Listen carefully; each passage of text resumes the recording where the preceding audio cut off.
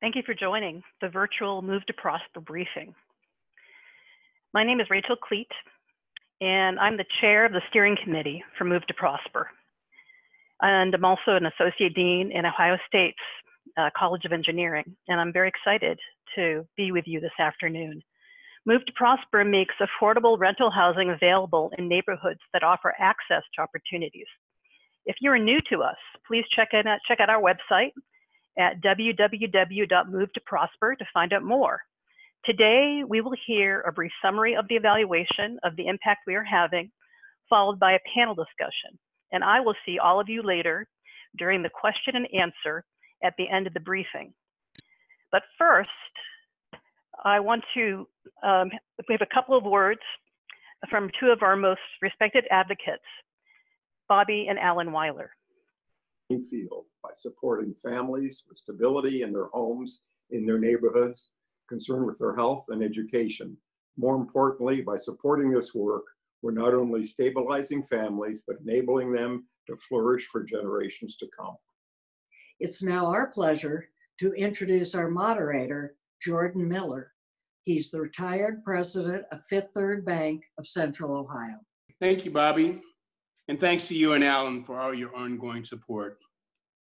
Good afternoon. I'm delighted that so many have joined today to hear more about Move to Prosper. I understand we have over 300 people that registered for this event. We have public officials, community and business leaders, some Prosper supporters, and some who are probably seeing Move to Prosper for the first time. So welcome to all of you. My only regret is that these Zoom meetings are a little impersonal, and they're not as interactive as it would be if we were during more normal times. But maybe this is the new normal with COVID-19. So I grew up in a blue-collar neighborhood in Central Ohio, Milo Grogan. Some of you may be familiar with it.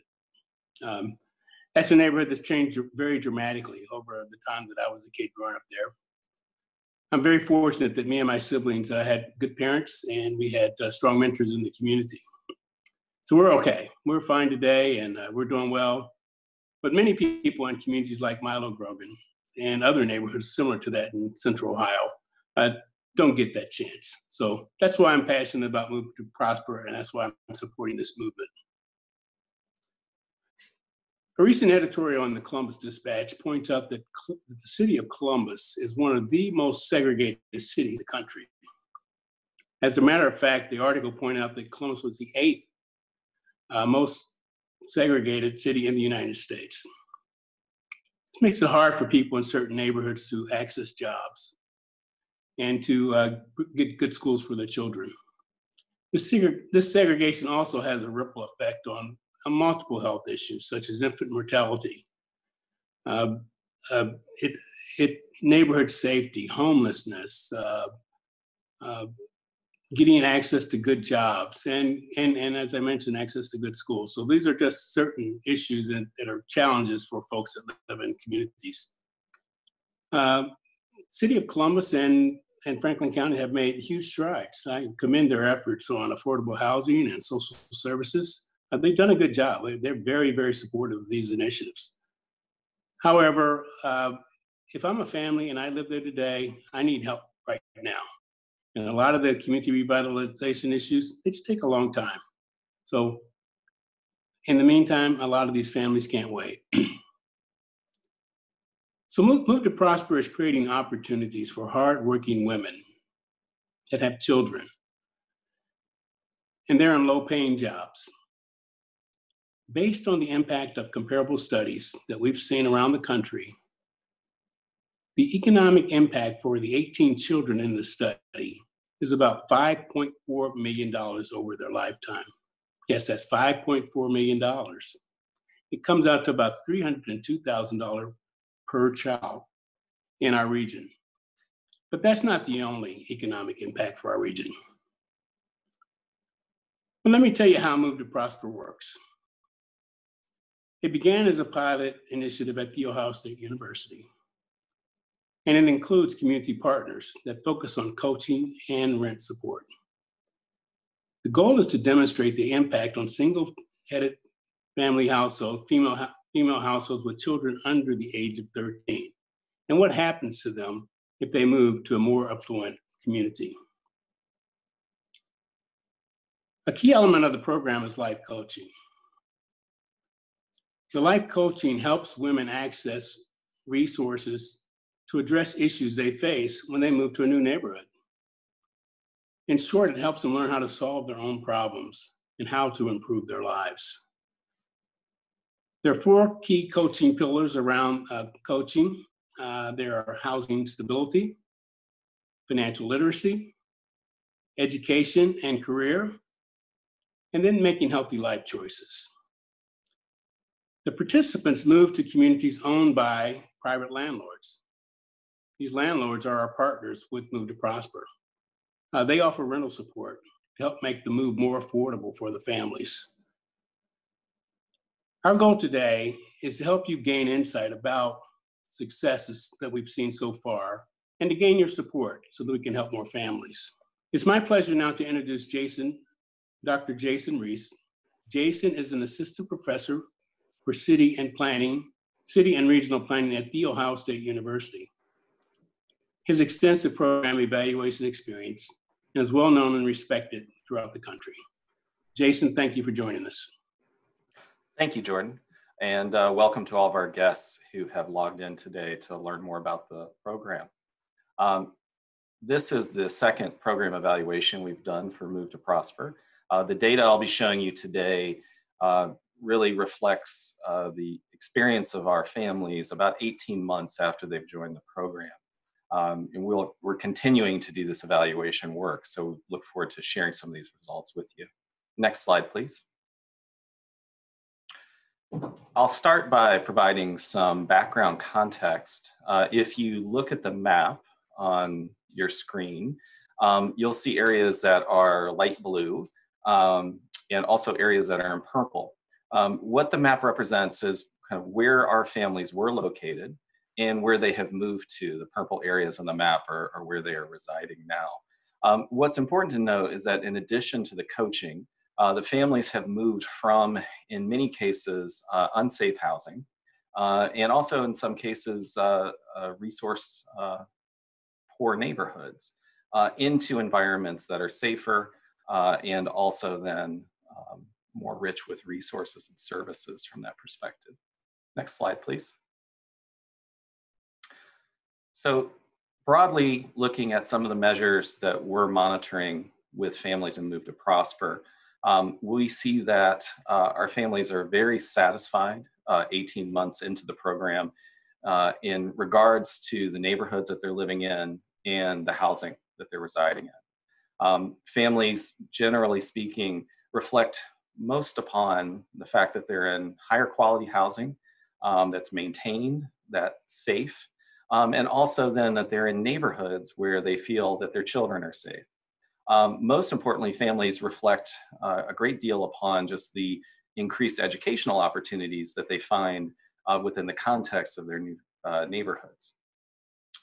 Our families have seen some very substantial economic benefits since joining the program in terms of their income and credit scores. 9 out of 10 of the families in the program have seen their incomes increase. 8 out of 10 have seen their credit scores increase. And 4 of the participants 18 months into the program had positive job moves where they've either been promoted within the context of their own organization or actually sought a progressive job move with another company or entity. So you can see as a direct byproduct of the coaching element of Move to Prosper, there are many financial benefits to families within the program. In terms of health and wellness, we see that both physical and mental health improvements have occurred for our Move to Prosper families. 6 out of 10 of the moms in the program have noted improvements to their physical health. 7 out of 10 have noted improvements to their mental health. And children have seen even higher rates of positive change in terms of their health and well-being, and I'll reflect more upon that in a second. In terms of kids in the program, the majority of our families have indicated that kids have seen their grades improve since joining or since being in their new school.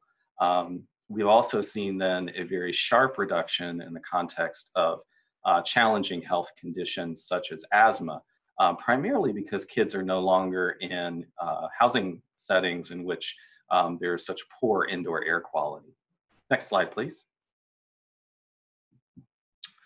So in addition to the data, I think the best way to learn about the benefits of this program is to really hear the voice of the participants and the moms in the program.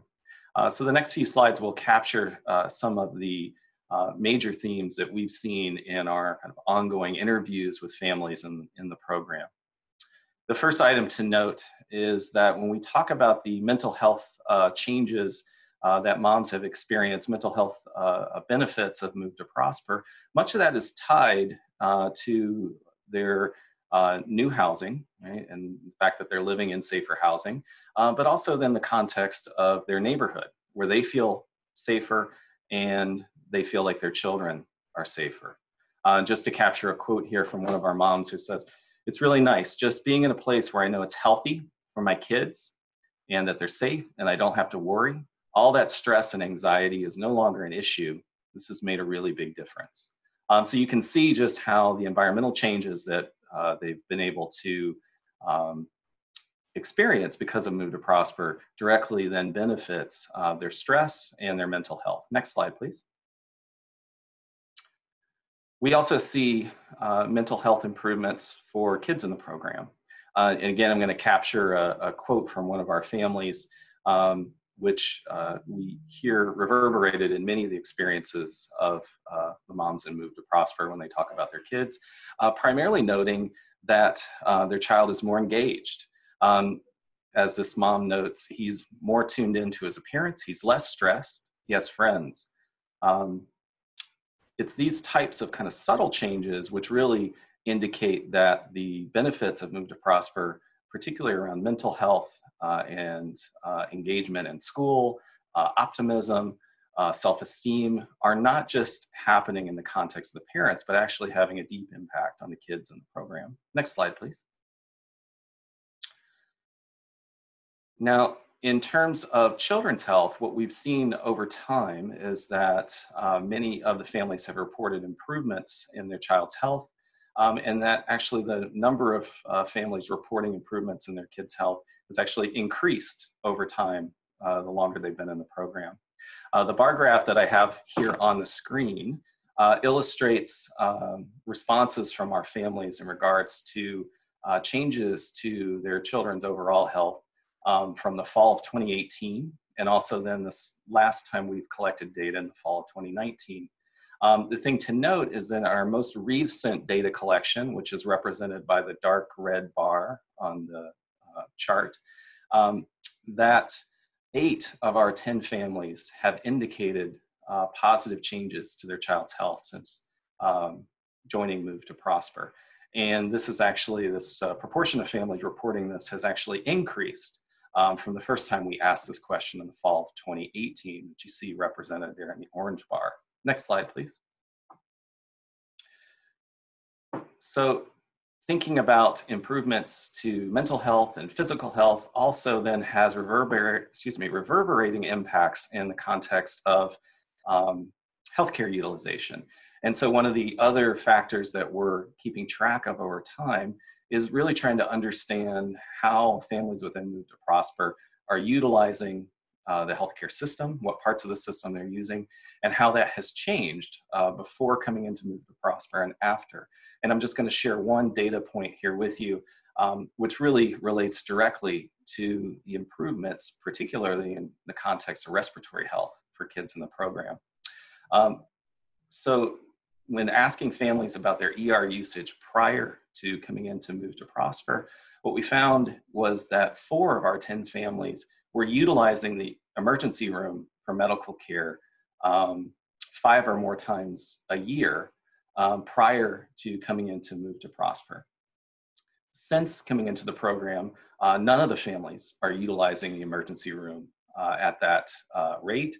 And in fact, overall emergency room usage has declined.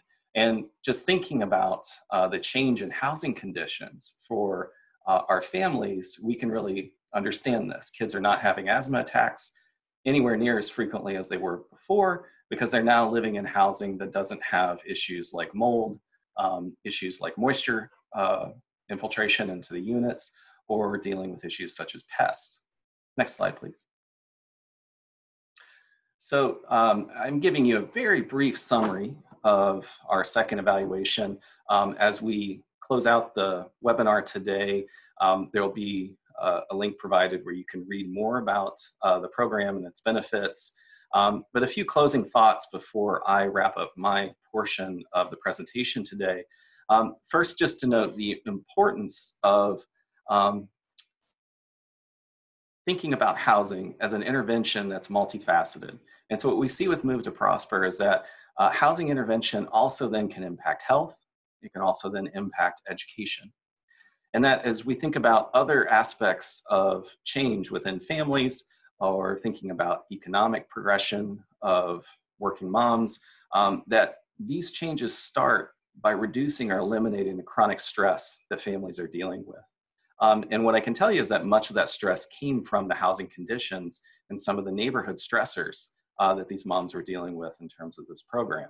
And so as we continue to monitor the impacts of Move to Prosper, my anticipation given the trajectory of what we've seen with our data so far is that we'll continue to see these positive outcomes continue to grow over the next year and a half.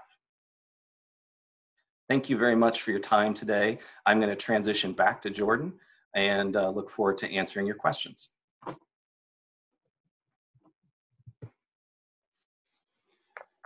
Jason, thank you very much for your insight. Your evaluation and findings appear to demonstrate what we're finding locally here, that Move to Prosper is moving in the right direction. It is helping families, it's helping children, and it's having some of the intended consequences that we would like to see in a program like this. So we're going to turn it over to our panel now. And I'm going to introduce the panel. I'm going to ask a few questions. And then for you in the audience, what I'd like you to do is to ask questions in the Q&A session. Once I'm finished with the panel, I'm going to turn it back over to Rachel. And she's going to moderate the questions from the Q&A from the audience. So to join Jason as part of the panel, first is Amy Clayton. Amy is a project facilitator for Move to Prosper and is a principal of Strategic Opportunities. Prior to being one of the founders of this initiative, she had a 30-year career, first in affordable housing, first at Porter Wright Morris and Arthur, and then as the president and CEO of Homeport. Joining Amy is Gina Smith. Gina's a life coach with Move to Prosper. During the day, she works as a pharmacy systems regional manager at B. Braun Management Company. She is a certified health and lifestyle coach. The last participant on the panel will be Brent Subcheck. He's the president of Castle Communities. Move to Prosper became a reality due to the generosity and vision of the Castle and Oakwood companies. Oakwood is a partnership created by Don Kelly and Robert Weiler families. Brent also serves on the steering committee of Move to Prosper. So now that we've got our panel in place, I'm going to ask the first question to Amy. Amy, can you tell us why Move to Prosper has developed a new model? Jordan, thank you so much for being with us today, and everybody in the audience, thank you for joining us. So Move to Prosper was inspired by the children. We wanted to create a new model because there's been so much research about the benefits to kids when they live in higher opportunity communities. We don't do that here in our community, in our region, and we believe that a mobility counseling program is needed here. A part of the affordable housing solution is creating mixed income housing in Columbus and throughout Franklin County, and that's what we're doing. Families need to be able to live in the communities where they work, and the communities need to be safe, and they need to be full of resources that feed growth and prosperity. Thank you, Amy. Gina, the next question is for you. Can you tell us the impact that Move to Prosper has had on the kids? Sure. The families have a total of 18 children, with 16 between the ages of 7 and 15. And almost all the moms have reported that the children have had very positive experiences in their neighborhood, making friends, enjoying their schools due to the new resources and schools that they have. In fact, 3 of the children have been tested and determined to be gifted, and now are able to participate in gifted programs, resources that weren't available to them before. The moms have mentioned how in the new neighborhoods, as Jason mentioned, the stress is less. They're able to allow their children to go outside to play in the neighborhood. They're able to play with their friends in the neighborhood without the stress and to be safe. They're participating in new programs and positive programs and things that weren't available to them in their old schools and old neighborhoods. I was talking to one of the moms the other day and talking about her son who had some misgivings about moving to this new environment. And he's had a wonderful experience of making new friends. He's in a show choir now and doing things that he never thought of doing before. We're building our future by focusing on the children. We're creating a future middle class and a place where these children's gifts can be used. So Gina, that's a lot, and it's very positive results. Can you just give us one key ingredient to prosper success? Well, one key ingredient is housing, providing the housing and rental support for the moms to be able to live in these opportunity neighborhoods. Another key is the coaching. I'm a coach and I believe in coaching, and through coaching, we're helping them understand how to find solutions for those 4 pillars you mentioned in their lives, how to find solutions for financial success, for their own employment improvement, their own and their family's health and wellness. So we're helping them to lead themselves and to learn skills that they can use again throughout life and the things that they do. We're working with partner agencies like Big Brothers and Big Sisters and Jewish Family Services. We've had at least 2 of the moms, through their own efforts, seek new employment where they've received promotions and better working opportunities. Wow, that's great. Brent, this next question is for you. Casto and the owners of Oakwood Communities were the property owners that work with Move to Prosper. Why did your company get involved, and what has been the impact so far? Sure.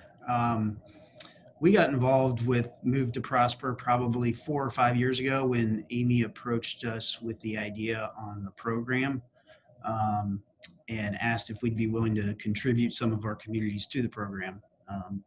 We thought it was a very interesting idea and unique way for our organization to give back to the community. But we were also very curious to see the impact on housing on these higher opportunity areas and what it would have on the families. So we committed to reduce our rent $100 per month per family for a period of 3 years. And then the program also provided an additional rental support of $300 per month per family. But as it relates to our organization, I think it's been a very positive impact, particularly for those individuals who have been working directly with the participants and the program as a whole. So, Brent, thank you. Casto Company and Oakwood have both been tremendous community partners, even without this initiative. They're well known for their housing, affordable housing opportunities in our community. So thank you. Gina, back to you. What do you think the families will be at the end of this program?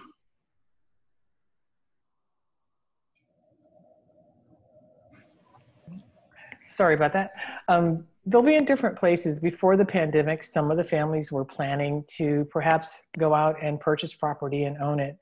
But the pandemic's inserted a lot of uncertainty and financial stress for people. So far, 6 of the moms have either had their employment impacted, at least temporarily, by what's happening with the pandemic.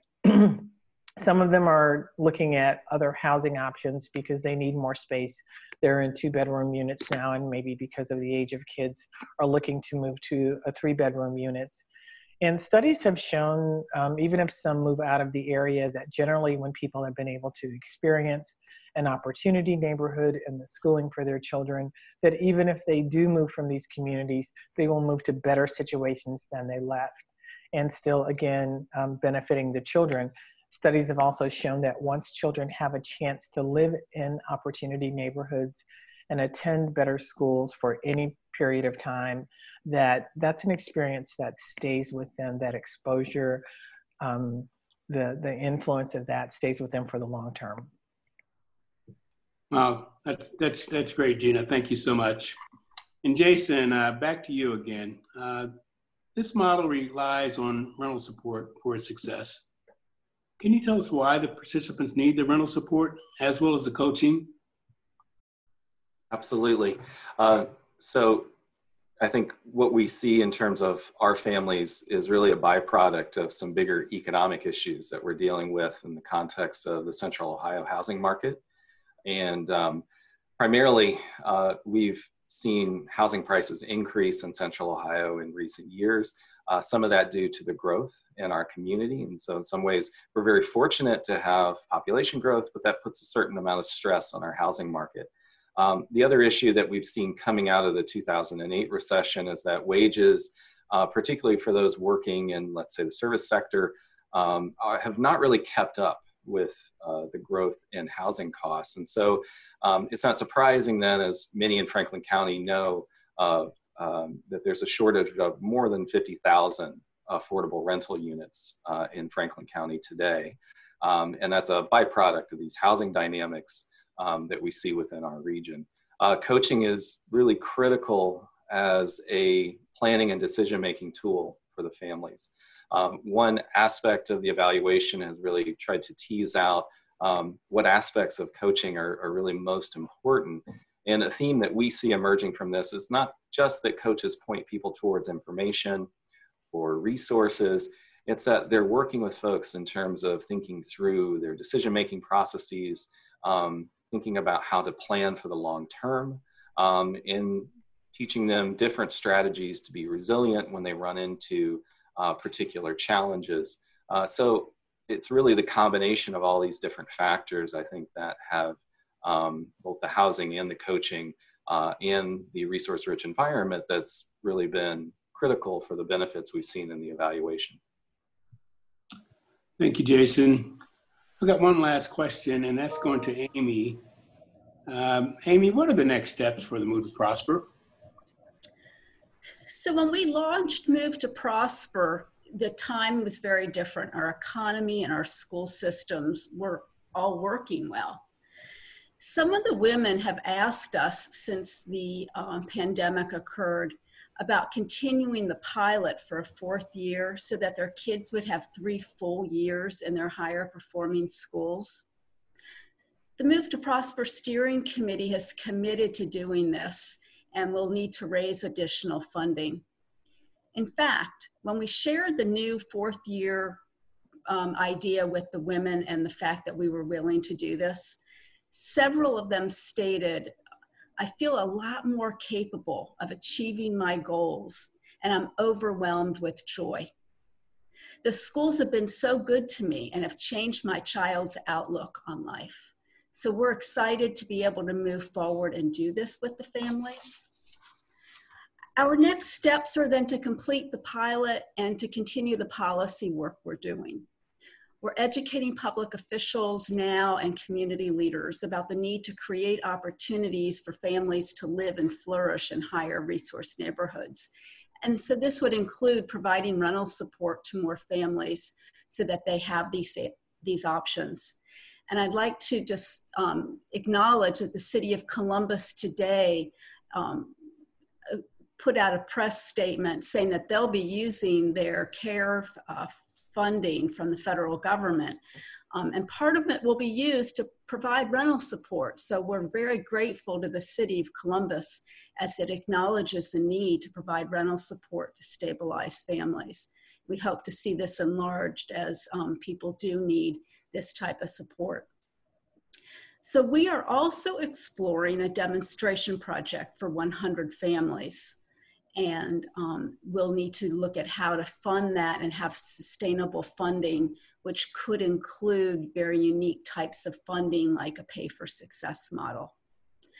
So the pilot's enabling us to test the model, and a demonstration project would test the impact on the participants and the property owners. So these are the things that we'll be doing in the coming year. Thank you. Well, thank you, Ray. Thank you, Amy. And thanks to the other panel members. This is very insightful so far. I'm seeing the Q&A section is being loaded up with a lot of questions. And so for this part, I'm going to give it back to Rachel so she can moderate that part of our session. Rachel? Thank you, Jordan. We have about 20 or 21 questions in the question and answer. And I think, Amy, can you address, there's a couple of questions about the choice to do a dispersal program where people are moving out of neighborhoods and into opportunity neighborhoods versus doing community development. And can you talk about those choices in the program? So to whoever asked the question, thank you. We acknowledge that it's very, very important to revitalize neighborhoods throughout Columbus. But as Jason said, it takes a long time. And as sociologists and others have said, sometimes it doesn't work when you revitalize neighborhoods. And in the meantime, families are left behind. So we looked at what is going on throughout the rest of the country. And in many, many communities, there are what's called housing mobility programs. And the research shows, as was discussed earlier by Jordan, that when children have an opportunity to live in a higher opportunity, higher resourced neighborhood, the children will benefit, and it enables parents to have access to live where the jobs are. So we want our community to do both revitalize neighborhoods and at the same time enable people to have the ability to make their own decision about where they live throughout the region. Thank you, Amy. I have a couple of questions that I think that Jason can respond to. There's a really clarifications about the evaluation. Amy Watson is asking, I heard Dr. Reese state that thanks to better air quality in new housing, participants are visiting emergency departments less frequently. Is life coaching also helping participants to find and utilize primary care instead of emergency rooms? Yeah, it's a great question, and a data point that's in our evaluation that I did not have time to include in my presentation. We have seen more frequent primary care use among families in the program. We didn't see that initially. Our first evaluation was about 6 months in post program involvement. But now 18 months in, we've definitely seen an improvement in the context of how often folks are using primary care physicians. Thank you, Jason. There's another question about, Ken Weil says, in addition to these very impressive self-reported data, did you collect quantitative data on academic achievement like grades and actual healthcare utilization or costs? Yeah, for this pilot evaluation, we have some of that quantitative data. Some of that is reported to us through the coaches who work with the families. Much of our data, particularly around health issues and particularly because of HIPAA, is self-reported for our group of pilot families. So as you can imagine, as this evaluation continues and as the program scales up, we'll be looking at more sophisticated data to answer some of those questions as well, just with the caveat that that means a little more administrative hoops to kind of go through, given some of the protection issues around health data in particular. Yeah. So Rachel, I'd like to add to that answer, if that's okay. Mm-hmm. Sure.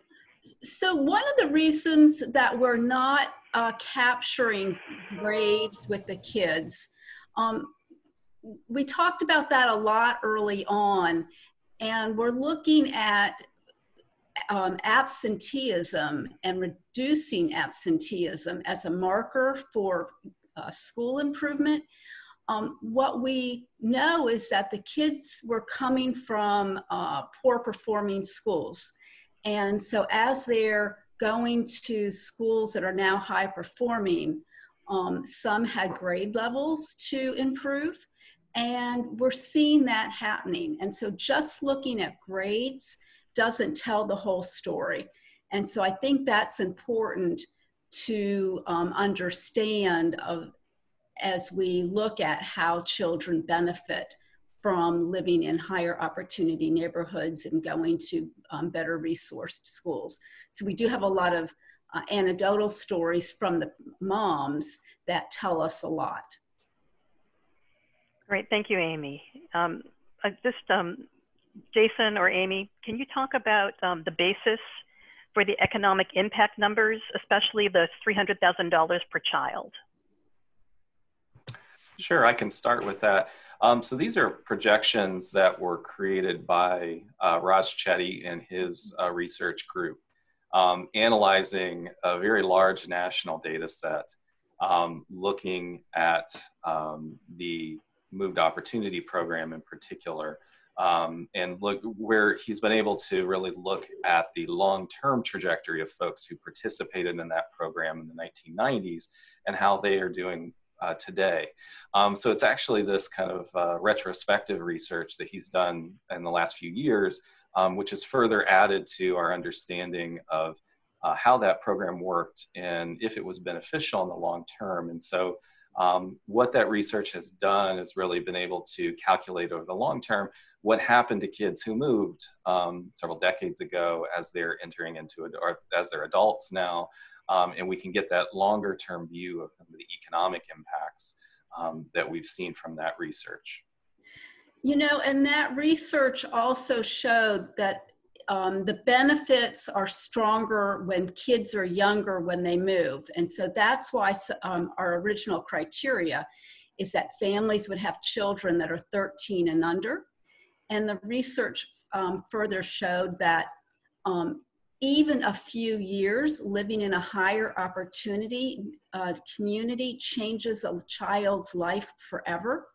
So children don't have to live in that higher opportunity for their whole lives. Obviously, the longer, the better. But a few years makes a big difference. Great, thank you so much. There are a couple questions where people are asking, how do you qualify for the program? How do you get into the program? How do you find it? How do people find out about it? How do we advertise? So I guess, Amy, if you could address those questions, that'd be great. So it sounds like from the questions, people would like to be able to participate. And I wish I could tell you that right now we were accepting new participants. We started as a pilot. This is about changing policy so that here in our community, mobility programs become the norm, and people who are eligible would all be able to participate. So for us to do the demonstration project and test the model that we have developed, we will need to raise funding to do that. At this point, we don't have a date for when that will take place. Frankly, a lot of money needs to be raised, and with the pandemic and the timing of raising funds, we have to have a community conversation about this and about whether we just implement the mobility program because it's done in other communities. So for Move to Prosper, the criteria was age of the children, 13 and under, having a household size of 1 to 3 children plus a single mom. And that's because this is looking at the impact, and we have right now 2-bedroom apartments available. Hopefully going into the demonstration project, we will have 3-bedroom units as well. There's also income. People needed to income qualify at 50% of area median income or below. And people need to be working so that we provide some of the rental support, but the rest is paid by the woman who's working full-time at a job. So those are the basic criteria. I think that there was a question about, and I think this is really about the program's targeting. A question about the question. Well, I'll just read this to you. I think it's easier. Who qualifies for the program? Last year, moms had so many stipulations like good credit and the number of children they could have. Lots of moms in Celebrate One neighborhood struggle in these areas. So how will your program help these families? This program is not for everybody, and we wish it could be. The participating families do need to have an income to be able to pay their portion of the rent and utilities and other expenses. It would be, for some, a step up. And programs like Celebrate One are critically important to our community. And I do know that there are a lot of people who need housing at all incomes and with no income. And it's a challenge for our community to address this. We receive a number of emails every week from people looking for housing. Many are pregnant women or women with very, very young children who have little or no income.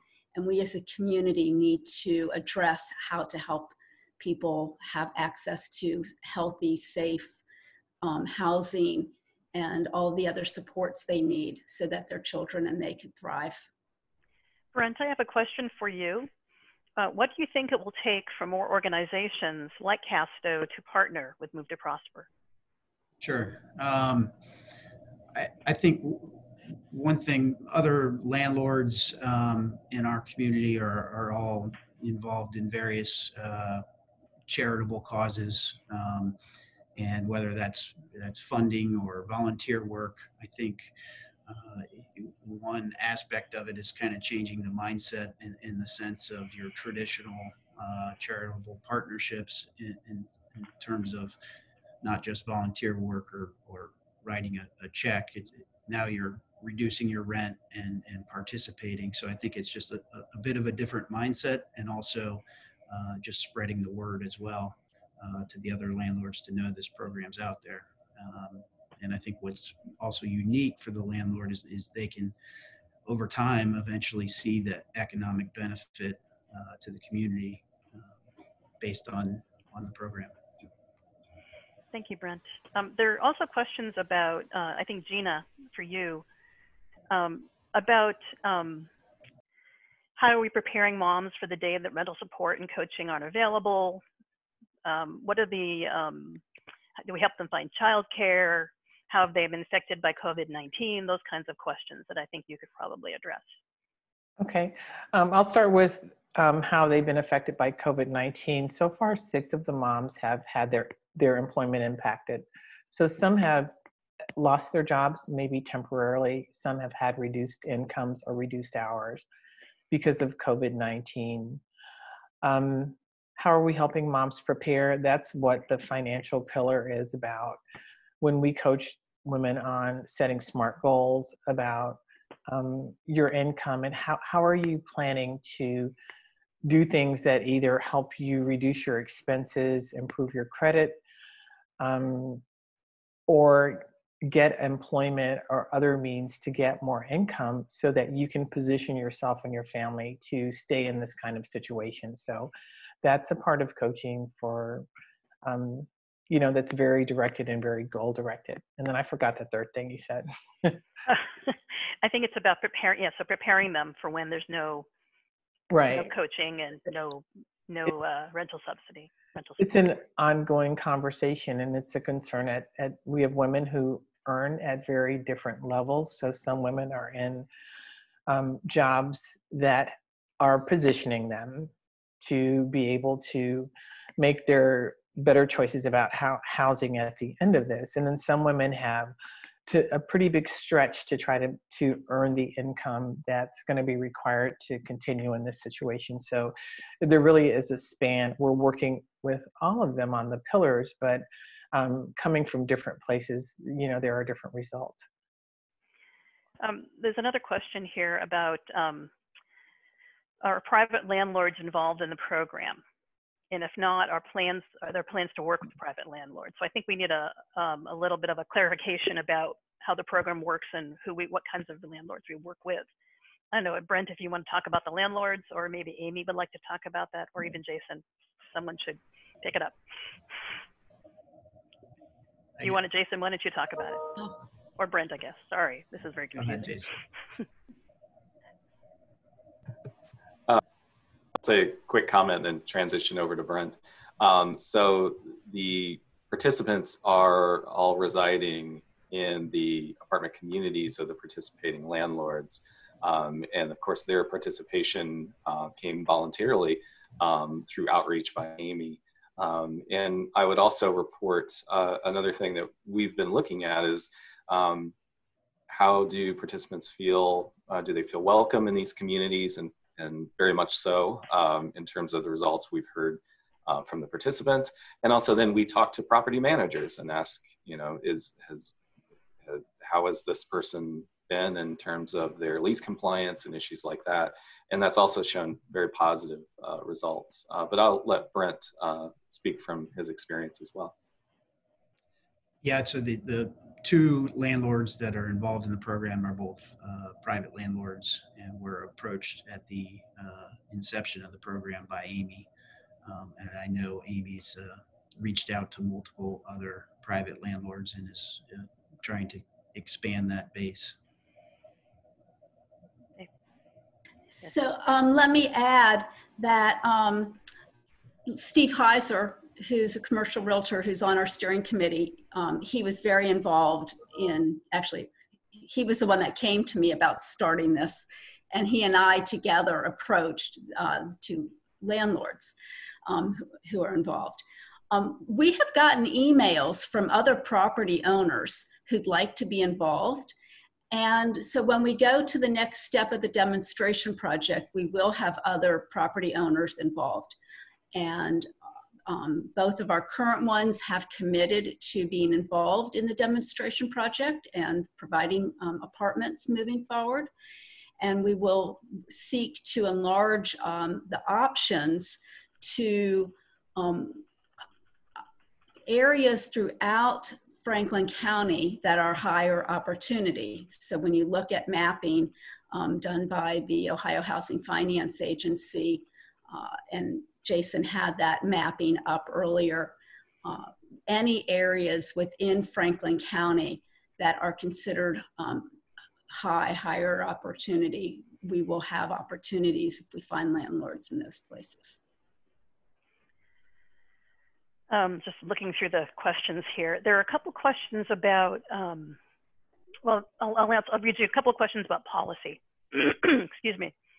From Kathy Levine, the results as documented by the evaluation are dramatic and inspiring. To make affordable housing and opportunity neighborhoods plus coaching to all low-income families in Franklin County, would we not need several policies and investments from local government, including set-asides for low-income families for construction of multifamily dwellings and rent subsidies and others that you might suggest? Jason? Yeah, I can get a start to that. We might need all of those things. There is no one simple policy solution. And I think this program, as well as the work of so many people in Central Ohio that have been looking at policy frameworks to address our affordability crisis, speak to the need for thinking about what artificial barriers are out there that are driving up housing costs or making it difficult, particularly to build multifamily that's more affordable. So some of that is taking a look at our zoning and what type of restrictive or exclusionary zoning is out there that really is an impediment to producing more affordable housing. Also, it probably will require some way of thinking about developing more resources for housing support. As national studies indicate, the overwhelming vast majority of folks who qualify for a housing voucher do not receive one, And we had a limited number of housing vouchers really funded by the federal government. And so how can we supplement that gap creatively to try to create those new opportunities for folks?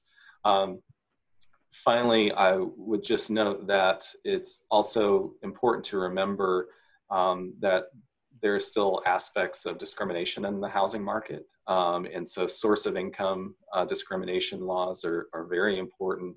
And some states have been very proactive in embracing those so that folks who do have a housing voucher can actually go to a community where there's an apartment that they can afford and be able to rent it. And they can't be turned away just because they have a housing voucher. And so again, there are multifaceted policies that the entire community really is going to have to engage together and collaborate on. Thank you, Jason. Brent, do you want to talk about this a little, or I actually have another question for you here, which is, in order for landlords to avoid discriminating against potential tenants, all applicants must be screened against the same criteria. It's difficult to offer someone a second chance because the same chance was not extended to others. On a larger scale, how do you see landlords being able to extend opportunity while avoiding accusations of discrimination? Yeah, that's a tough question, and we spent a lot of time on the steering committee trying to come up with the right program and put the right criteria in place so that that doesn't occur. And Amy's probably got a little more detail than I do on that criteria, but it was several meetings and lots of hours put in place, making sure we weren't violating any of the fair housing and also trying to develop a criteria that is fair to all. So. I have some questions, more questions about the policy agenda that Move to Prosper has. I know if Amy or Jason would like to speak about that. So with the policy agenda, Jason spoke to the need for inclusionary zoning. I'm not sure you use that word, but as we develop new affordable housing or new housing anywhere throughout the region, we see that regions that are successful do have mixed income housing, and that's where you include housing at different price points so that everybody has access to live where they want, live where jobs are being created. We created Move to Prosper partially because, as Jason mentioned, the racial inequities and income inequities throughout our country and throughout our region, we can't build our way into having access for everyone. We have a built environment, and so how can we get existing landlords to feel comfortable to opening their doors and renting to people? We just asked the question to Brent, to renting to people that they otherwise wouldn't be renting to. And so by having a mobility program where the landlord knows that they can work with Move to Prosper if there are any issues, they are more comfortable in renting to people who currently they would not be renting to. And so the program goes hand in hand to create more affordable housing by taking existing housing and enabling people to live there. And at the same time, encouraging, requiring hopefully new developments to be mixed income so that we have more affordable housing that way. Well, Jason mentioned the legislation to protect people from discrimination due to their source of income. I want to just expand on that a little bit. He used the term housing vouchers. Housing vouchers are also held by veterans, by people with disabilities. So they come in many different types of vouchers, and it affects a lot of people in our community. And right now, as the federal government is looking at providing more funding for rental support, that's coming out to, just came out in the House of Representatives. It'll be voted on tomorrow. We'll see what happens. But we know that more rental support is needed. And so as that comes out into the, throughout the country, people should be able to use it, and landlords should then be required to take it and enable people to choose where they're living.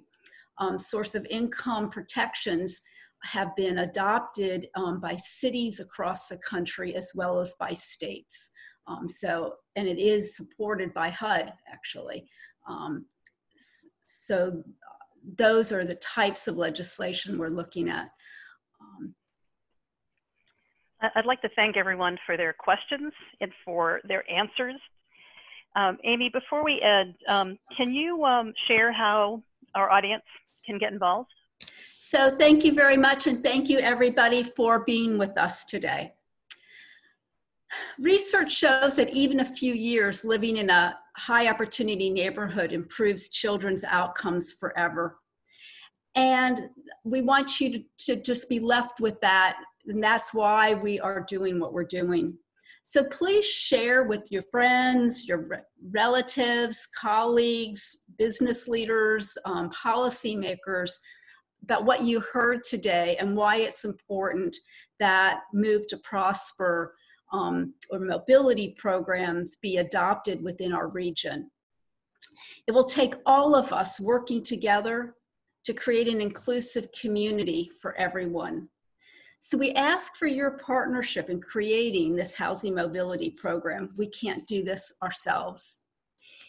If you have any questions, if you'd like to get involved, if you need more information, feel free to contact me. Please change the slide. You've got my contact information.